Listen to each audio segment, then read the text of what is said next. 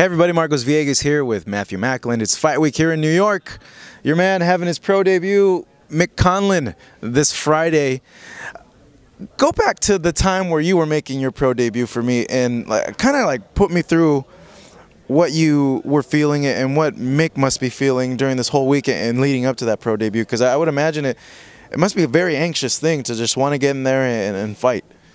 Yeah, definitely. I mean, my pro debut was a lot more underwhelming than this. I was in the Bella Houston Sports Centre in Glasgow on the undercard of Scott Harrison, so wasn't Madison Square Garden, that's for sure. But no, it's you know, it's your first one. There's obviously huge expectations on Michael. You know, listen, I had expectations myself on a different level. But yeah, it's your first one.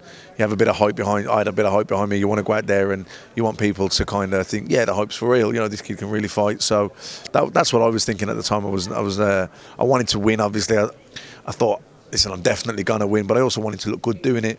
And I'd imagine that Michael's, you know, going to the same. Of course, he's gonna think he wants to win, but he's probably thinking, look, this guy's 4-4. I've been sparring with Jesse Magdaleno and Oscar Valdez. I'm going to beat this guy. But you know, he also wants to go in there and do a number. He wants to look good. He wants everyone walking away thinking, God, no, that kid's for real. That hype's justified. So.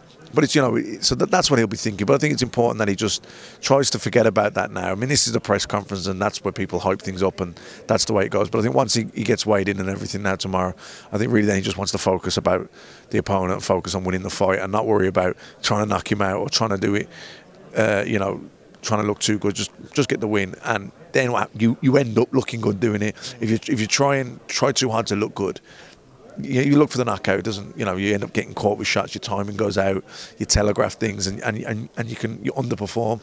So I think it's important that he just focuses on the opponent, focuses on what he has to do, and then go out there and do it.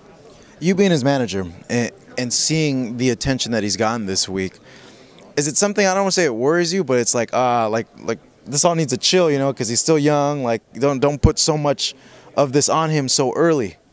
No, not really, because I think if you want to hit that superstardom, you have to believe in yourself, and you have to kind of invite that and appreciate it and enjoy it and use it as an advantage. You know, if you want to become a big pay-per-view star and earn millions and millions in the sport, then you need everyone talking about you. But it does bring pressure. It does bring pressure, but you have to be daring. You have to dare to be great, and Mick dares to be great. And you know, it's important. You know, it's the trainer's job to make sure he develops into the best fighter he is. But it's the promoter's job to make sure he's promoted into the best star he can be.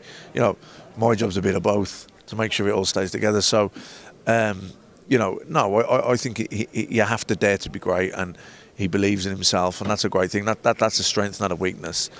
Obviously, then once this is all out the way, we get back to makes the weight, then it's like, well, you have to forget about all that now. Now you got to fight.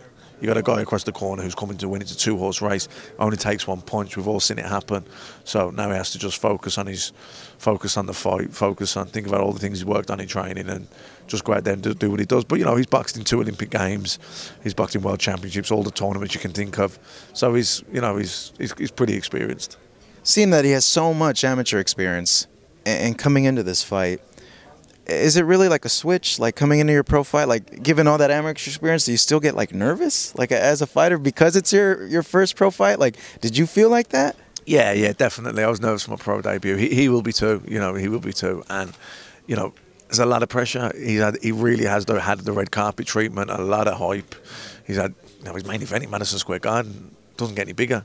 So a lot of pressure. There's 2,000 people coming from Ireland. You know, it's been televised back in Ireland. You know, there is pressure. There's massive expectations on his shoulders. But I think he'll take it in his stride. I really do. Looking at the people that is being brought in to also walk out with him, you have Conor, which is it's a big deal. You know, when you heard about that, what was your reaction to that? And really, you know, the interactions you've had with Conor, how have they been?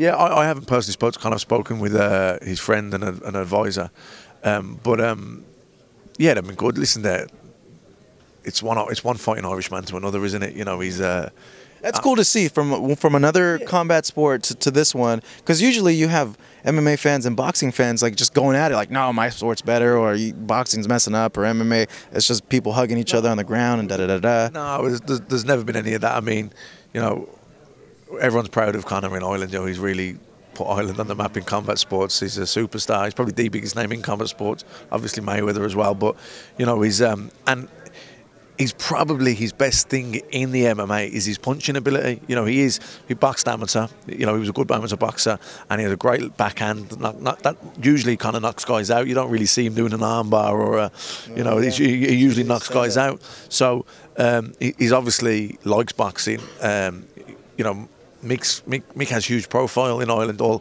know, amateur boxing is Ireland's most successful sport in the Olympics and has been for a long time. So, you know, Michael has huge profile in Ireland. He won Sports Personality of the Year on terrestrial TV there. So, you know, kind of tweeted him well done, different things, and there's a mutual respect.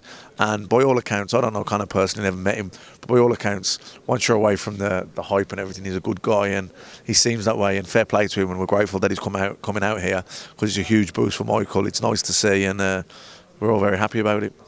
On Friday night, what are you expecting to see out of Michael, and what are you expecting to see from him the rest of the year? You know, I just want him to go out and take his time. You know, I don't want him to, you know, there's going to be, like I said, there is pressure. There's going to be a huge atmosphere, but I don't want to.